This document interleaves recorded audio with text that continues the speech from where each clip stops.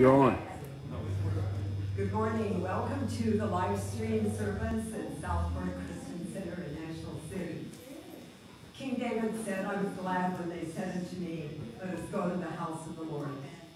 And my heart echoes that this morning. I'm always glad when it's Sunday. I love coming to the house of the Lord, don't you? Yes.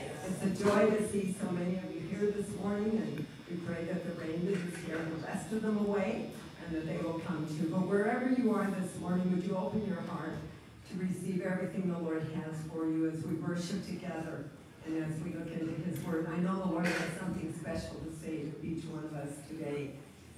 Let's pray together. Father, we thank you for the privilege we have of gathering each week in your name.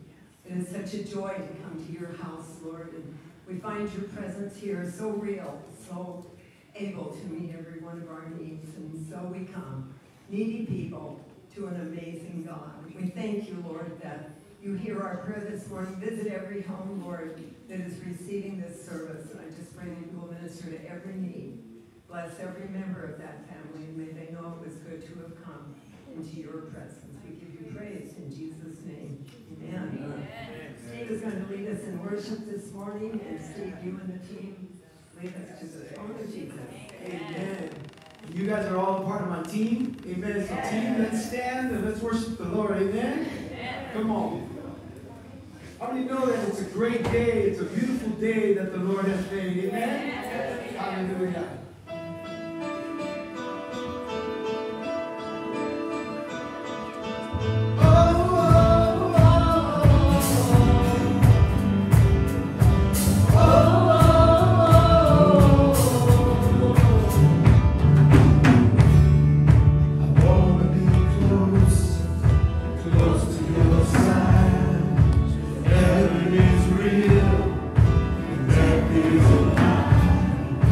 I want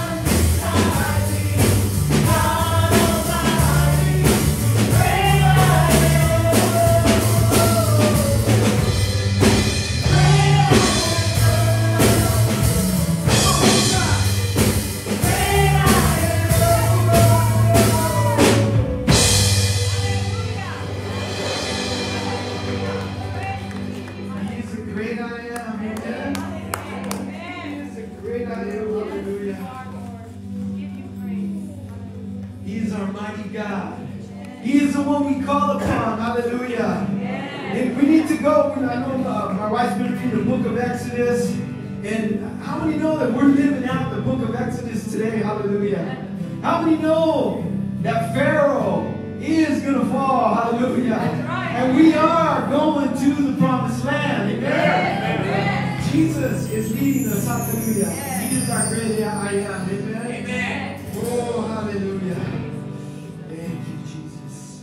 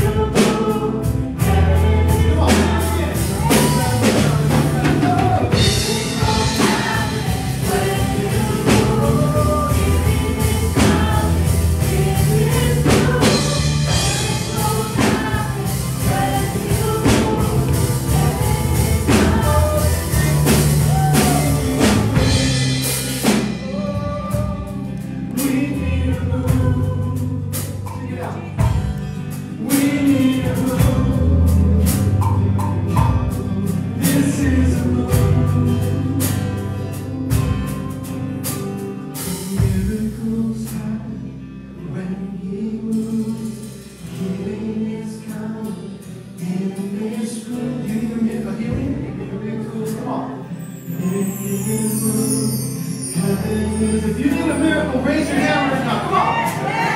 Miracles happen when you move. Healing is coming in this room. Miracles happen when you move. Heaven is coming. We need a move. We need a move.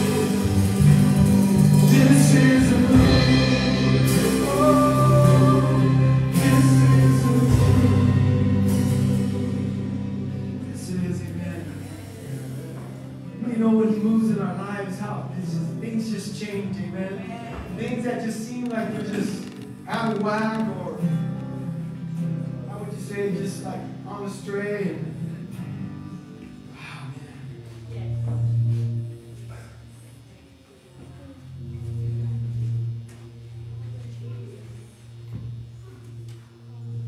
You know, when the spirit of heaviness is on us, we need to put on the garment of praise, amen?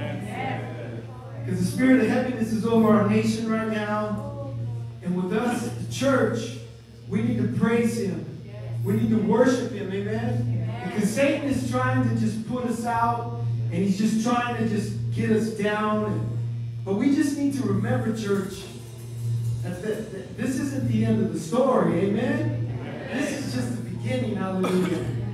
Because how many know God has got great things planned, amen? Amen. Hallelujah. We praise you, Jesus. God is on the move, amen. Hallelujah. Praise you, Jesus. Yes, Lord. This is how I fight my battle. This is how I fight my battle.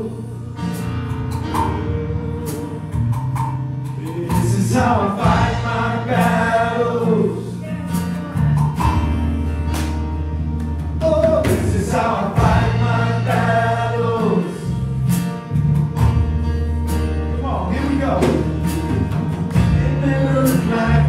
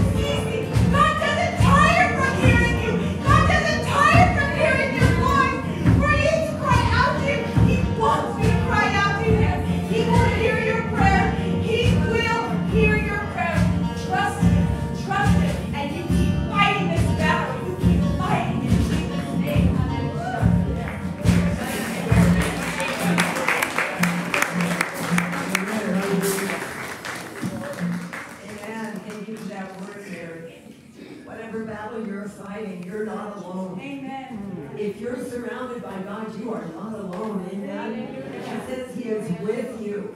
He is your God. If you will trust Him, He is there. He loves you so much. Oh, what a wonderful message to be surrounded by God. When we are, that is how we fight our battles. Amen?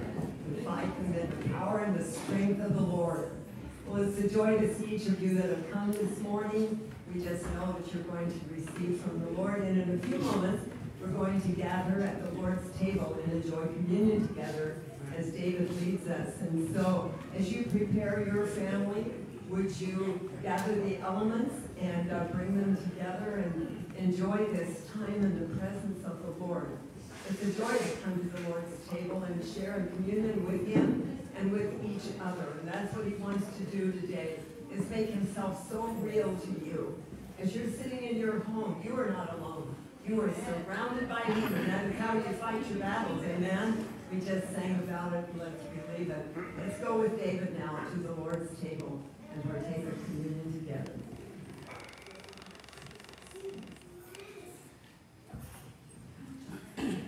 As they were singing that song, the thing that came to my mind is, how many times did the children of Israel, how many times were they surrounded by enemies that outnumbered them, and yet God came to their rescue?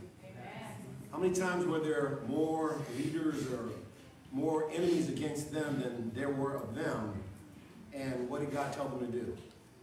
Put the worshipers out in front. In this crazy world we live in, more than ever before, we, God's people, need to be praising and worshiping Him for every good and perfect gift that comes from Him.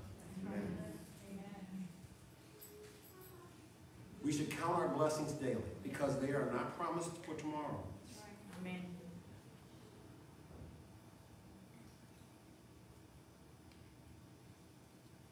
If you have your communion elements, prepare them and let's do this. Father, we give you praise and honor, Lord, for this another day. We thank you for your grace and mercy, which renew for us this morning, Lord.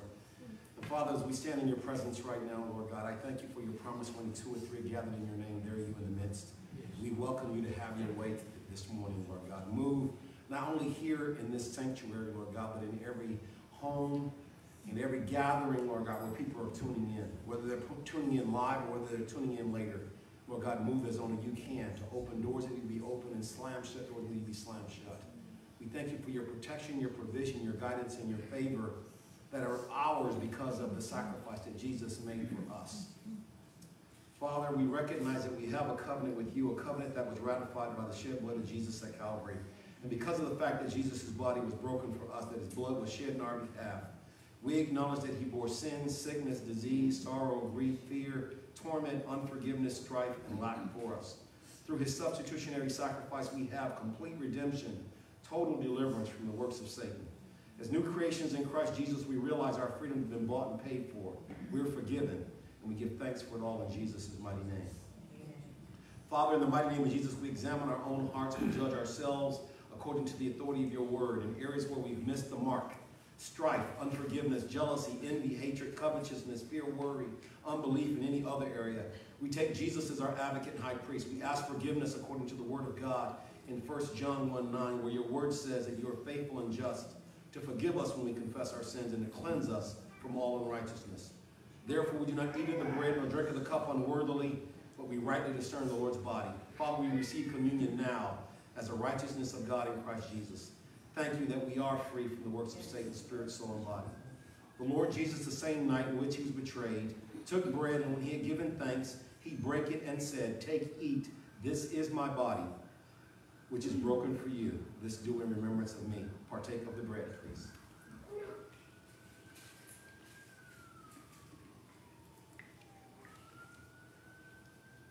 After the same manner also, he took the cup when he had supped, saying, "This cup is the New Testament in my blood. This do ye as often as you drink it in remembrance of me.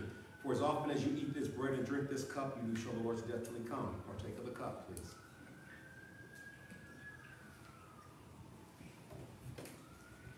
Almighty God, we give you thanks for all you provided for us in Christ Jesus. We confess this day that we are blessed of the Lord. This covenant we enter into with the new birth is a covenant filled with the exceeding great and precious promises of God, and we are partakers of those promises now. We are healed.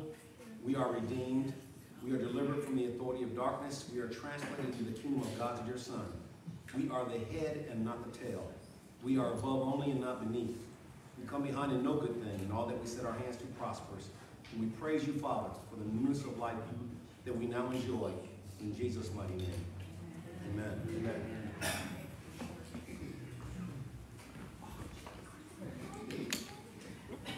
Thank you, David, for leading us to the Lord's table this morning.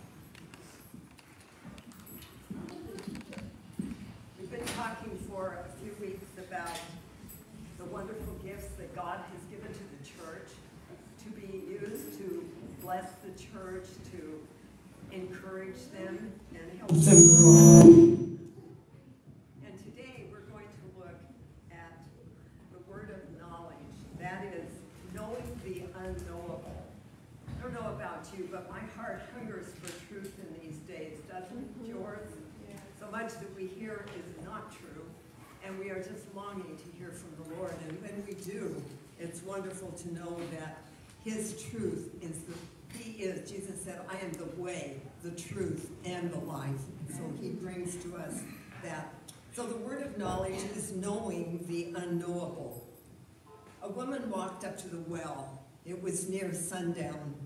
She had waited until this time because she hoped she would escape notice. But as she neared the well, she saw a man there that she did not recognize. He was a Jew, she noted. So she began to draw water from the well. And suddenly he said, give me a drink. And she said, how is it that you, being a Jew, ask a drink from me, a Samaritan woman?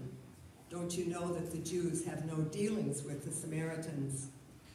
He then talked to her about living water that only he could provide. And she said to him, where would you get that? You don't have anything to draw from. The stranger, sensing a breakthrough, told her to go and call her husband and return. Her reply was, I have no husband. The stranger, possessing supernatural wisdom, spoke to her with liberating truth. You were right, he said. You've had 5 husbands, and the one you're with now is not your husband. The stranger perceived her heart and knew that he would ultimately bring her to freedom. The layers of her hard life were coming off layer by layer. The stranger's words were somehow bringing her hope. She made one final reply to him. I know the Messiah is coming, and when he comes, he will tell us all things. And then he looked her right in her eyes and said, I who speak to you am he. She left her water pot, ran to her home, and began the mission to her people, the Samaritans. Come and meet a man who told me everything I ever did, she said. Many believed the words of her testimony, while others came to hear the life-changing words of the stranger himself. The word of knowledge that Jesus spoke that day concerning her past and present marital condition played a part in her conversion. She truly thought, here's a man who knows the beginning of my life to the present. It cut through all of her arguments and doubts, and she was ready to receive everything he had for her. God wants to use you and me in that way as well, not for ourselves, but to bless others and bring them to a knowledge of truth so that they too can be set free. He wants to use us to speak into the lives of those who need to know him and help them know that he cares about every one of them. There is no one exempt from his love. Words of knowledge are given to produce fruit in the life of another, like at the woman at the well. What is a word of knowledge? Well, it's a supernatural revelation of knowledge that comes only from God. It's not through natural means. Often it's just a bit of information that God drops into a heart for a person or a situation.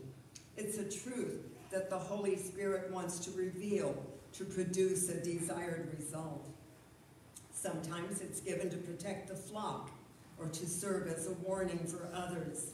And there are times that knowledge is dropped into hearts and minds from the Spirit, which is for us personally.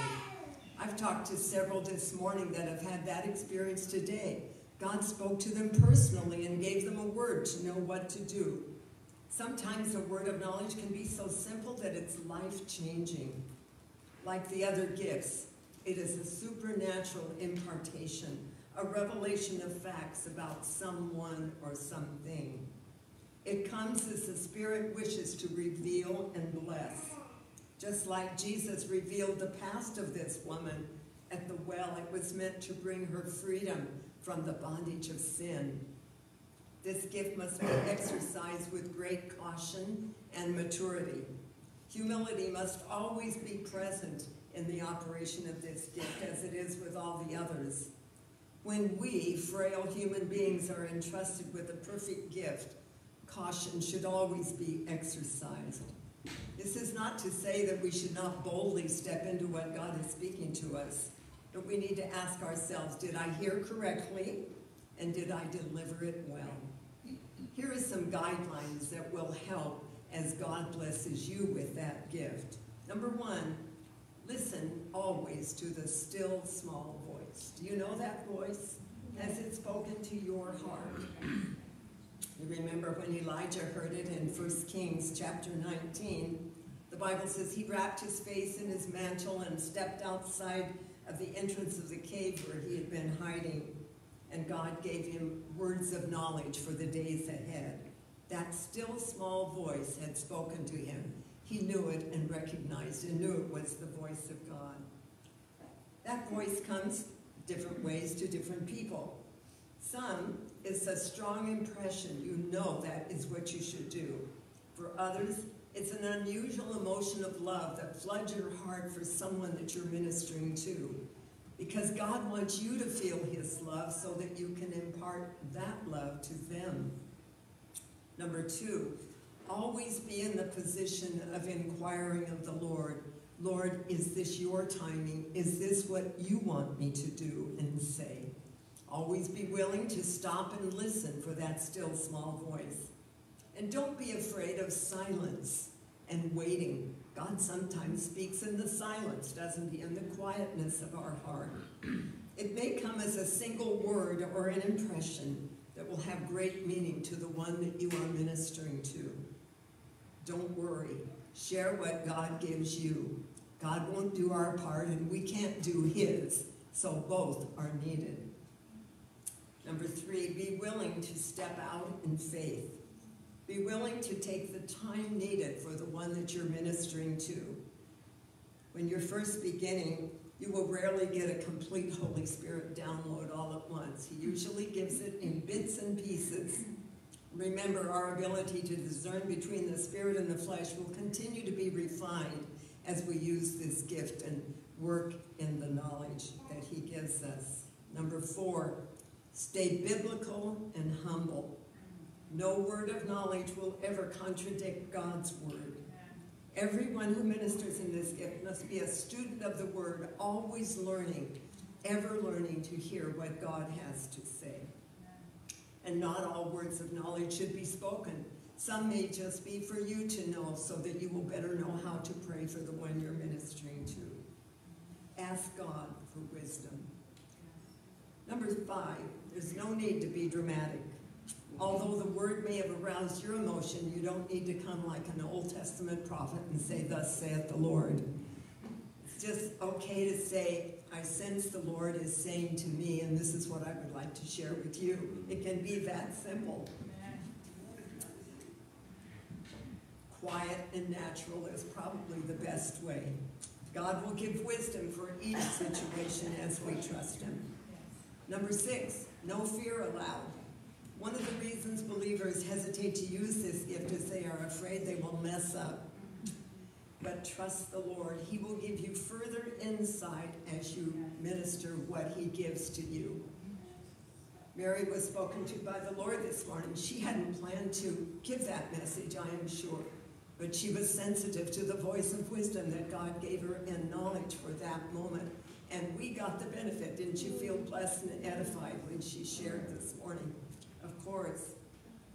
So one of the reasons believers fail to is we might mess up. And you know, we are frail. And if we mess up, to say, "I'm sorry, I messed up."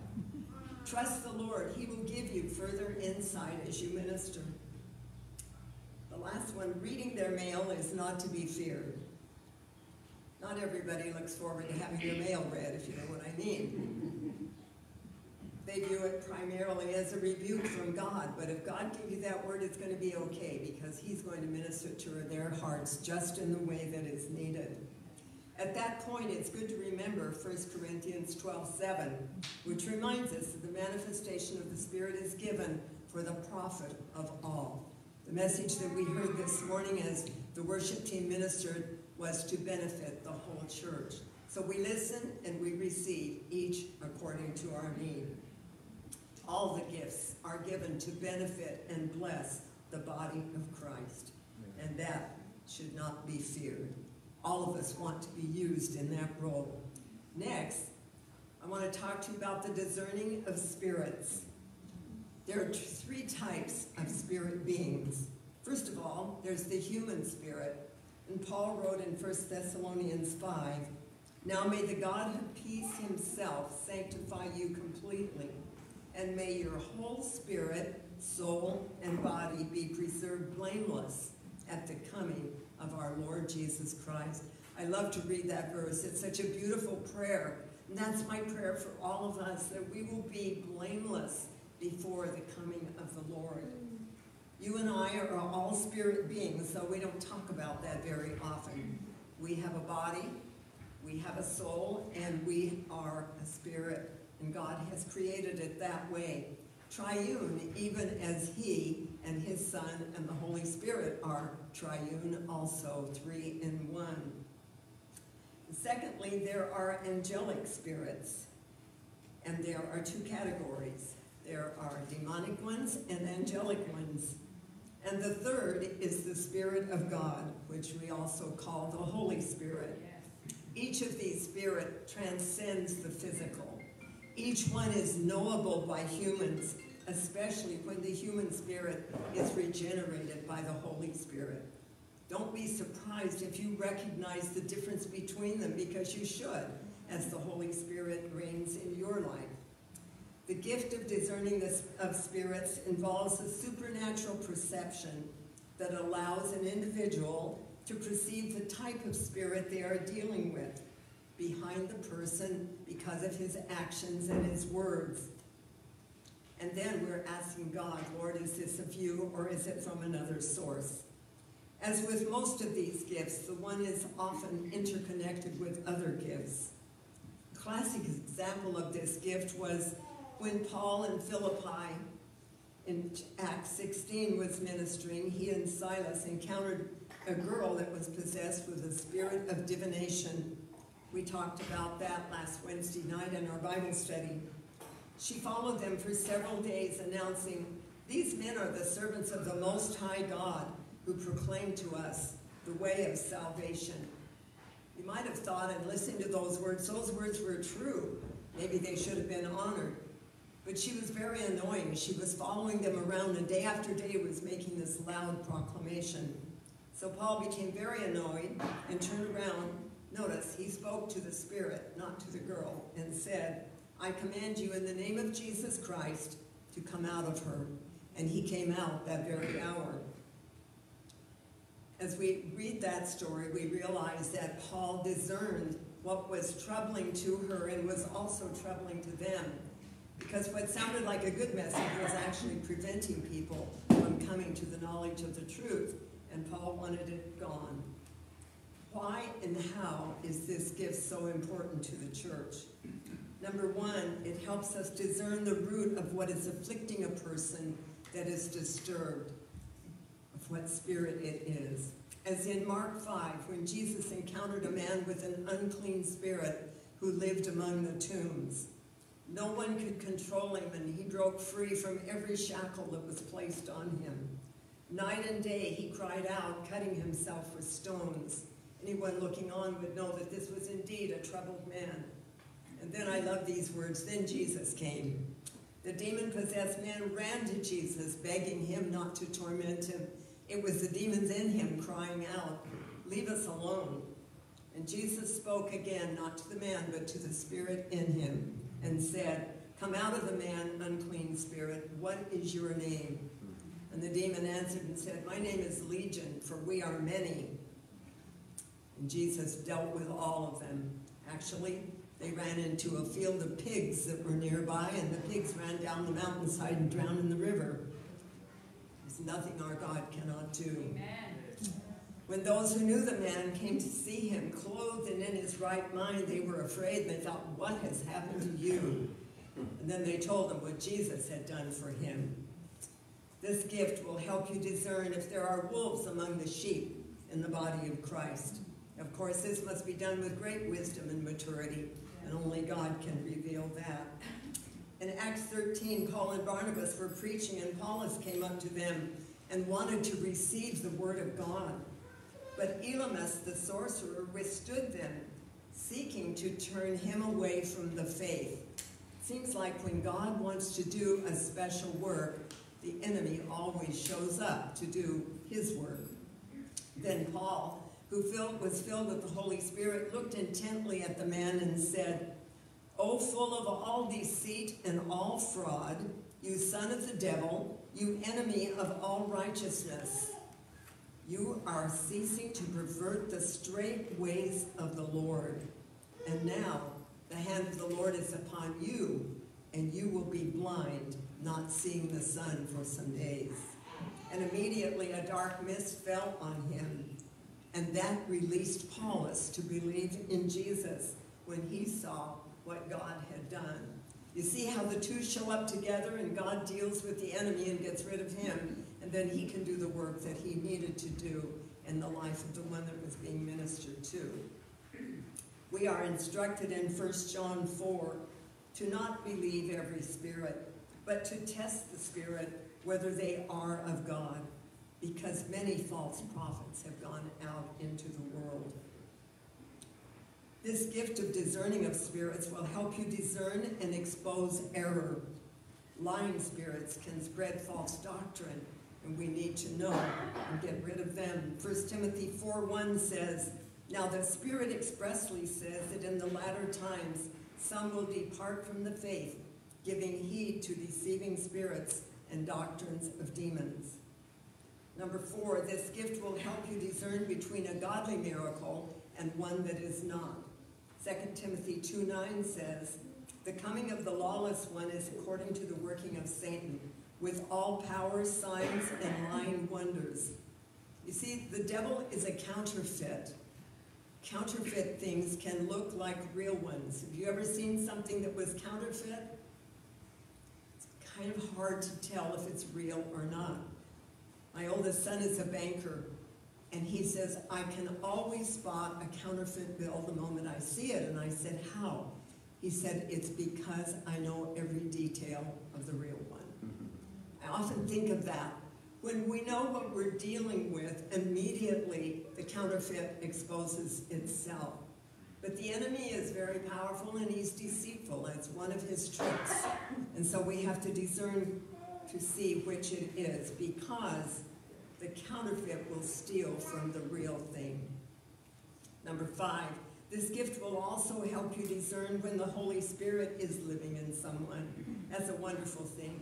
When Jesus met Nathanael in John chapter 1, he knew his heart, and he said, "Behold an Israelite indeed, in whom there is no deceit." And Nathanael said, "How did you know me?" He didn't know, of course, who he was talking to, because Jesus knows us so well. As believers, we must always ask the Holy Spirit to reveal the true source of any issue, and then be listening for his direction. The church, the body of Christ, is so precious to Jesus.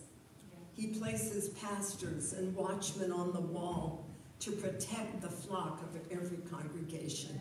He cares so much about what comes into his house and how we worship. And each of us can pray for this wonderful gift of discerning of spirits to be active in our lives to protect the true worshipers. Remember, the gifts are always given to benefit and bless the body of Christ. And my prayer for each of you is that you will pray and use the gift that God gives you to bless the congregation that you love. He looks for hearts that are open to hear from him and to receive his words. These gifts are not to be feared, but they're to be greatly desired. As we have spoken earlier, Paul said, pray earnestly that you will receive this gift.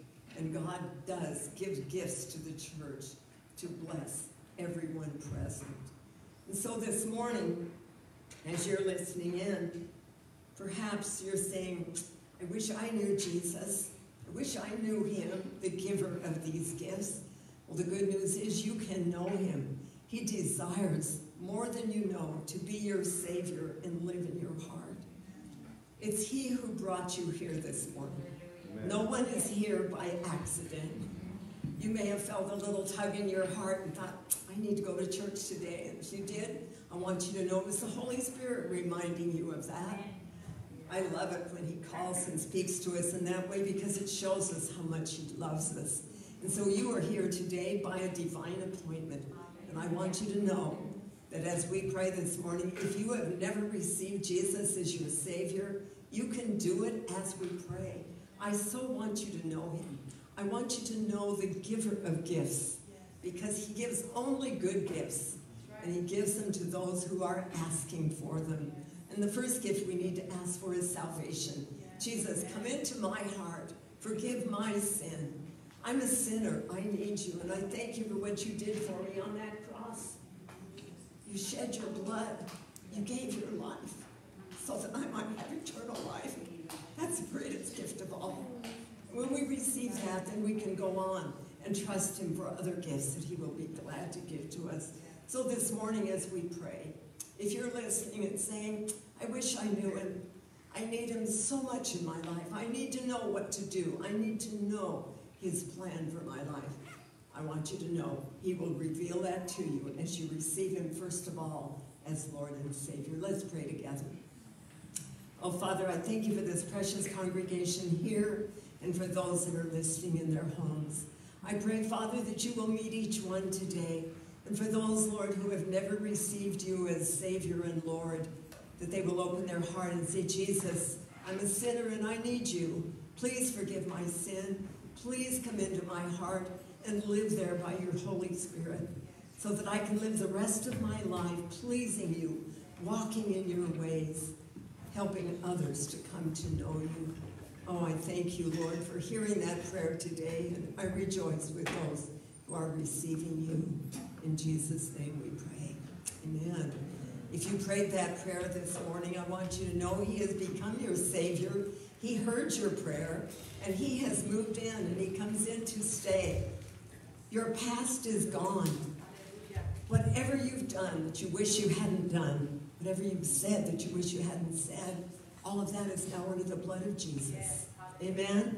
And the Bible says he remembers it no more. The enemy may remind you, and you may remind yourself, but God's forgotten. Once he covers it, it's gone. Oh, how blessed to know that he can provide for us in that way.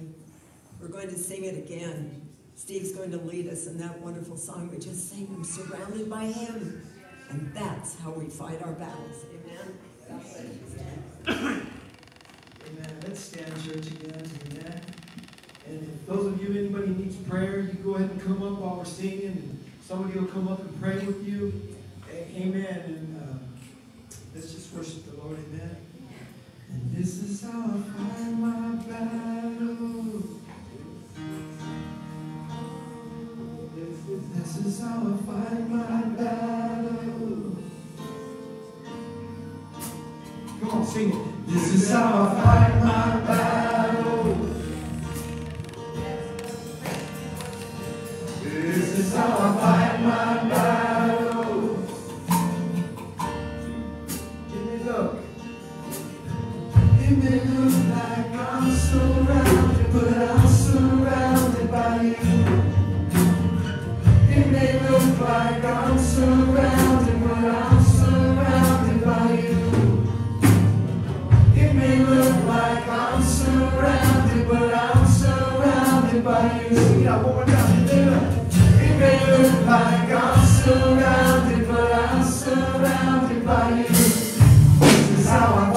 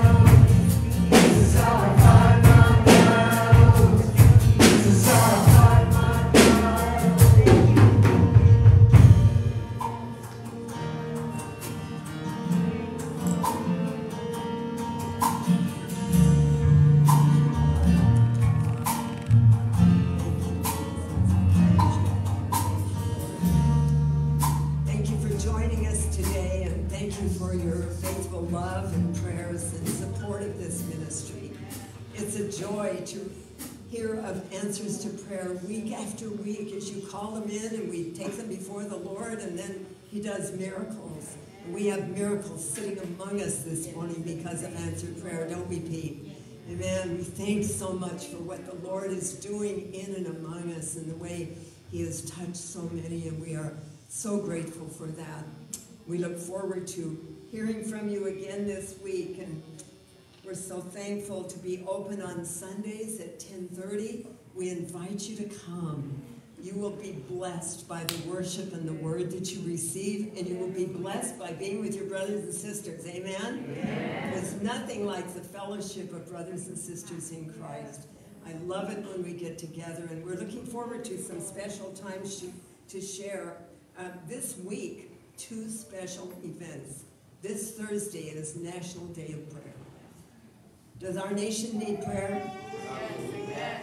Do our families need prayer? Yes. We all need prayer. Yes. And so we've been invited to come to the beautiful Legacy Center in Mission Valley Thursday night at 6 o'clock. A 1-hour service, 6 to 7.